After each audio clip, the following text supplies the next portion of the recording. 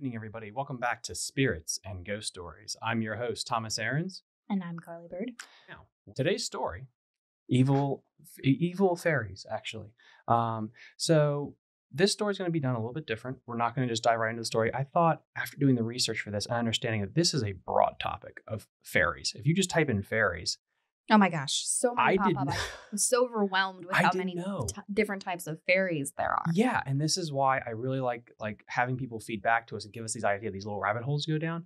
I mean, I spent, Carl, a lot of time Googling this. And I was like, even, I should have been doing other things, like maybe some homework and stuff, but it's just the wormhole of going down this when you're like, I just thought fairies is generic, like this one little thing. Right. But my research, I think, paid off, and I found a really good story. And this has to do with banshees. Okay. In particular, the Banshee of Leah Woods. So before we get started, though, a little bit of background information. Fairies have morphed and developed over time. In pre-Christian Europe, these beings likely originated as lesser spirits or deities. As Christianity spread, these beings were demoted to either being a race that lived parallel to humans or to demonic entities. Fairies take a wide variety of forms within folklore and literature.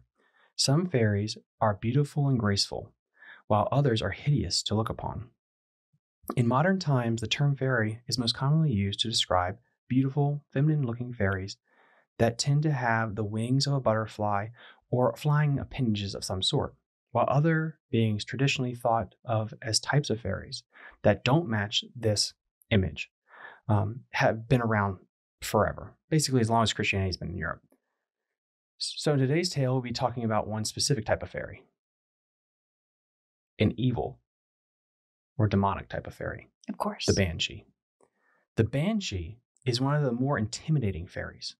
Historians have traced the first stories of the Banshees to the 8th century, which were based on tradition where women sang a sorrowful song to lament someone's death. These women were known as keeners, and since they accepted alcohol as payment, they were said to be sinners and punished by being doomed to become banshees. I'm doing the research. I loved how, and this is let's assuming this information, let's say Great Britain, the Puritans, of course, alcohol's involved. They're like, nope, damn you. It's a form of payment. Yeah, like pay up. I'll jump on that train. I'll be a banshee. Seriously, like the idea that you're gonna say to someone, I'm gonna doom you to hell because you drank alcohol, or is it because you took alcohol as payment? That's the interesting part. Christians, and I just lost about 20% probably of our whole demographic by saying that. And since they accepted alcohol as payment, they were said to be sinners and punished by being doomed to become banshees. According to the mythology of the banshee, if she is spotted, she will vanish into a cloud of mist, and this action creates a noise similar to that of a bird flapping its wings. Also, legends say that banshees don't cause death.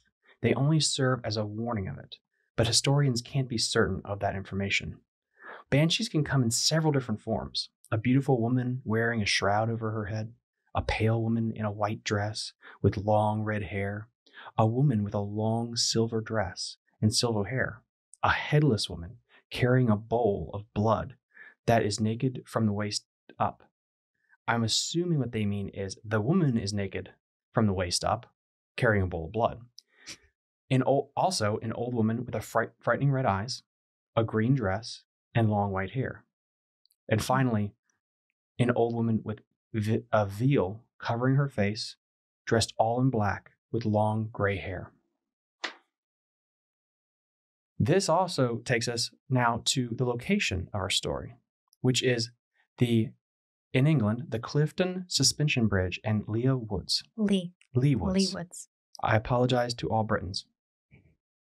Leah Woods is 2 square kilometer area of woodland on the southwest side of Avalon Gorge, close to the Clifton Suspension Bridge, within North Somerset, opposite the English city of Bristol, and north of the Ashton Court estate.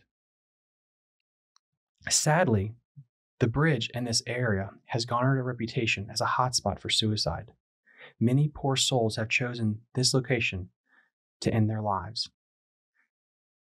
Because of this, there are signs up around the bridge and around the park urging those in distress to call for help. People traveling in this area have many times seen what looked like an individual trying to jump to their death, but then vanishing. Or people just walking into the woods and disappearing, never to be seen again. And that leads us into today's story. Time now for the tale of the Banshee of Leah Woods. My name is Seth. I'm 25 now, and back in May of 2020, I had an experience that still gives me chills to this day. Thanks to COVID, I found myself going out a lot more on my mountain bike, and I wanted to go for a ride on a new trail. After some research into a few different areas, Leah Woods popped out at me for some reason. So I decided to give it a shot. On arriving in the area, it looked very peaceful. For a woodland area in England, let alone Bristol, it was amazing. As I approached the entrance to the park, I remember seeing a sign with a suicide hotline number underneath of it. Sadly, many people come to this area to end their lives. My stomach just felt weird for a minute, but I brushed it off and headed to start my mountain biking adventures. The place had different colors at the beginning of each trail, signifying how challenging it was. So I decided to go down the colored one that was considered like medium. Finding it as I went down it and finished it up, I found it easy and I decided to go down the harder trail. This one was signified by a red sign. As time passed, I began having this weird sort of feeling, like something was off. I brushed it off and I continued down the trail, definitely realizing maybe this trail was a little bit harder than I bargained for. As I continued down it, looking around, I felt like I was being swallowed by the woodland. Then my mind just snapped, damn, this trail is long. Wait, how long have I been here for? Finally, I came to a split in the trail. I could go left in the rough direction, on the rough direction, but, it looked like it was a little bit shorter and I could get back a little bit faster. Or I could go right, that's deeper into the woods, but maybe it could cut down on my time. Me being me, I decided to go deeper into the woods because I had enough of the rocky terrain. I came to a weird little trail that just had this dodgy sign that had all this gibberish written on it. It was broken and dilapidated. My gut was screaming for me to turn back. Dude, just go take the left, finish this trail out. You can do it, have some balls. But I ignored it and went down the path, thinking that, hey, this thing is smooth. It might be going deeper in the woods, but I can make faster time. I came to the point where the trail paralleled the river, and I was wrong. This part of the trail became just as hard. I hit a ragged rock that punctured my front tire and almost sent me right over my handlebars. Ah, shit. This is going to be a terrible walk back, I said to myself, kicking myself for this stupid decision. As I went and I turned back, as I turned to make my way back, I got this eerie feeling that I was being watched from all angles. Huh. That's funny. What happened to all the birds? I don't hear any of the birds anymore. You know what? I'm all in my head. I should just get back. You know what? I probably should call my friends, let them know that I'm going to be a little bit late. This is weird. Why don't I have cell signal? I brushed it off and decided just to start hiking back and not think about it too much more. As I turned to make my way back again, this eerie feeling again just crept into me, like something was off. I was being watched. Upon getting back to the spot where I originally went off the trail, I felt this weird loss of time. How long have I been walking for? Ah, dang, the daylight. Starting to leave. I gotta get back. I felt as if the whole path had stretched by half a mile, as if the woodland was moving.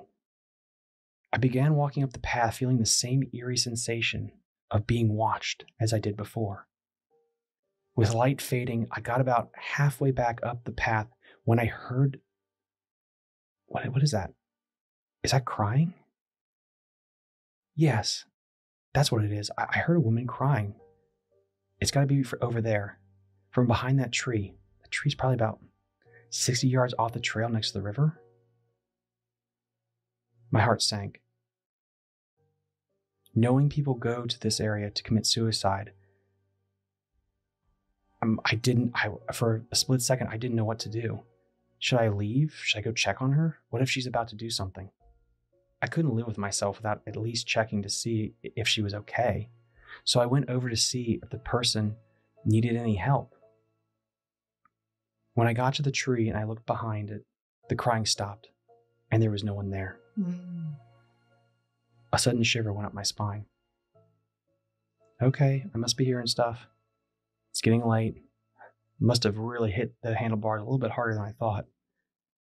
I turned around and picked up my walking pace. It's like he has a spell cast on him or something. You know what I mean? Like, he already thinks that he's been in the woods for a really long time. He can't figure out like what time it is and how long he's been there. And he's like he's making sound decisions for the most part, but he isn't really grasping like what's going on around him. He's second guessing everything. Yeah, he is. And it's just that eeriness of like knowing people do stuff like this here in this area. Right. And then that whole thing like hits, it's just, and it plays, again, it's playing with your mind. Yeah. I picked up my walking pace a little. And a minute or so later, only a couple meters away from where I heard the crying, it started up again. But it grew a little bit louder. I turned around and I looked down the path about 100 yards. And there I saw, it looked like an old woman with a veil over her head, a green dress, and long white hair. I stood there like in a trance, staring at her. Then she removed her veil, showing frightening red eyes. I stood there frozen, when all of a sudden, she let out this blood-curdling scream. It felt like my head was going to explode. Without thinking, I threw down my bike and ran. The cry seemed to be getting louder, as if she was getting closer to me. I picked up my pace, and as I did, the crying became more and more hysterical. At this point, I was running as fast as I could, yet I felt like the crying woman was getting closer to me. I could feel her presence. In this, my stomach went into knots. This over-terror exuded my body. After what felt like an hour, but in reality was probably only 5 or 10 minutes, I made it to the car park. I stopped to catch my breath and noticed that the crying had stopped. And then I could hear it starting again. But this time, it was moving away, going back down the trail towards it came. I was as white as a sheet of paper. Quickly, I regained my composure. I jumped in the car and drove as fast as I could away from Leah Woods. 2 days later, I was at the pub with some buddies recounting the story. We all had a good laugh at my expense. When the news playing over the bar caught my eye.